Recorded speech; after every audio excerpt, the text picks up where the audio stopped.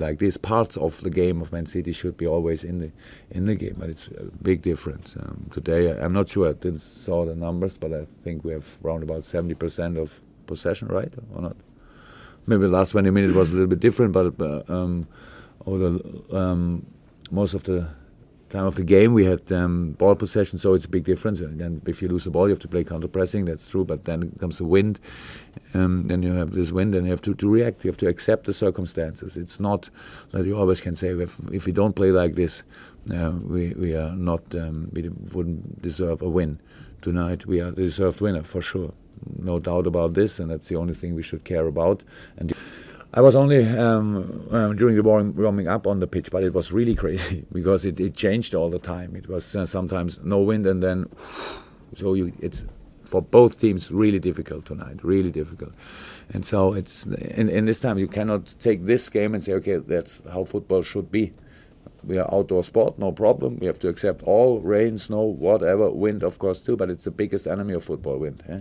So we have to, but we did it okay.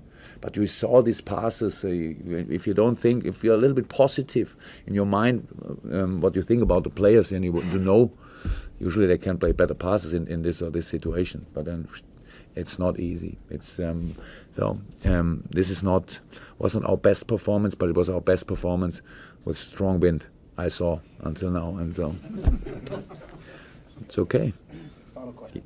Yeah, good news, I would say, for the big Liverpool family. Two very important players for us are back in the race. It's very important for us, and they did well for their situation, where they come from, with a long break, difficult injuries, and now they are back. That's really good for us. I'm not sure if I'm long enough here to say something like this, but I would say I would be surprised it would be the right decision to criticize him, because this team plays really well tonight.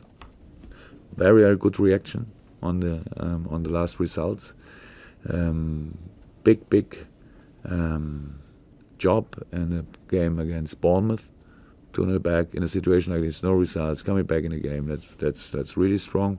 Another good reaction today. So I would say I'm not sure what Swansea want to reach before when the season starts, but yeah, for this team I see no problem in the league.